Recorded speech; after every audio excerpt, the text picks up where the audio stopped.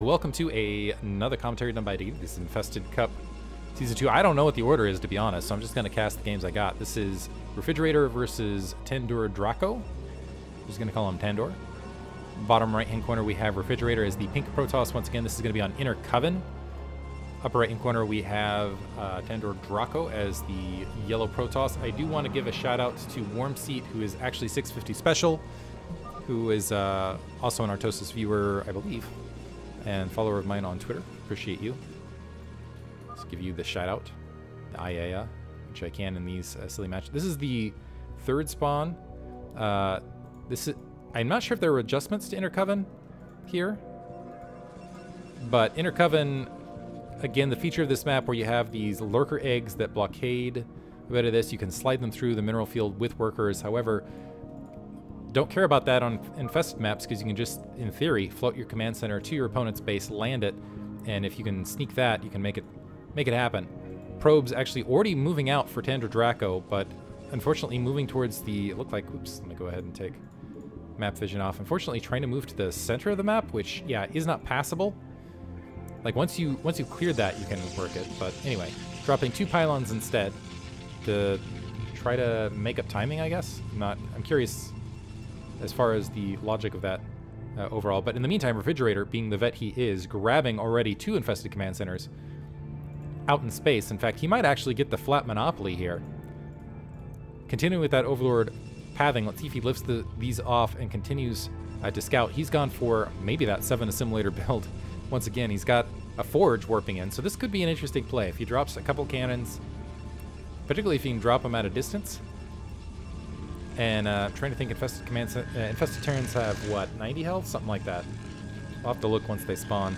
It's one of those pieces of trivia I should have memorized at this stage, being a veteran caster of Infested Cup, this prestigious league. I believe $10 was on the line once again. And mod ship on Dead Infested's personal Discord, which is great honors. I mean, just huge prestige within the StarCraft community in winning this, by the way.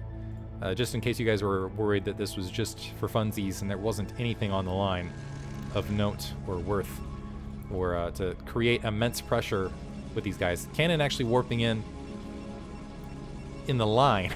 So I'm not sure I like this, just because the splash damage alone could take out. Looks like Refrigerator scooting along that edge, but in the meantime, across that map, all of these infested command centers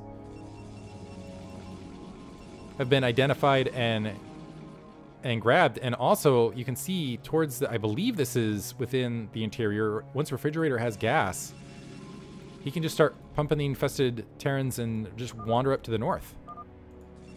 Oh, Overlord spawn with pylons. Forgot that was a change. I should just read the change log in between. Infested Terran gave it to me. So I'll do that next match, if the match doesn't go just way too rapidly. And that way you guys can know the critical changes. The balance improves over time. Another photon cannon in the gateway plopping down. First infested Terran built. Almost built. And this might be the game winner already. Because right now, Tandor doesn't even have eyes on Refrigerator's base.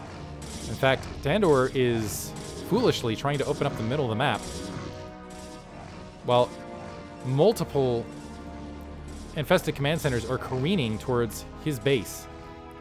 And multiple infested command... So how many?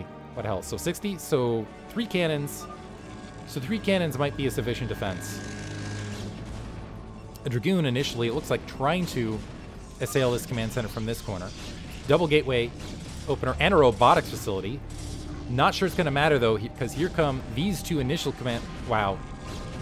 And exploding on the line, killing the Dragoon, and killing multiple probes. It is now 19-12. This isn't an insurmountable loss, but this is looking scary already for Tandor.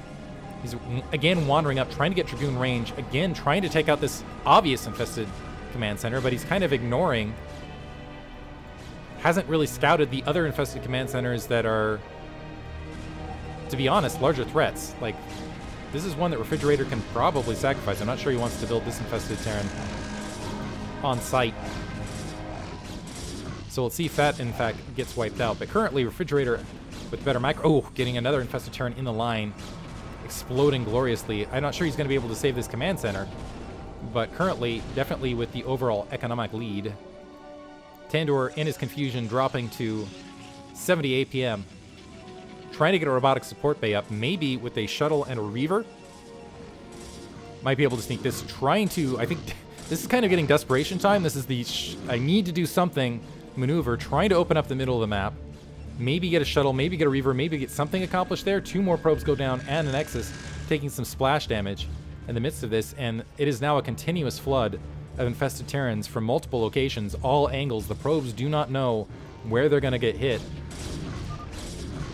Tandor even declaring to his opponent that he is so confused, which is a scary... Yeah, where are they coming from?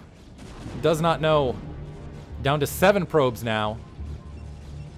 Refrigerator taunting, even letting him know, letting his opponent know where the flood of units are coming from. Taking out 2 more probes, dropping the count to 5. And there's GG for Tandor.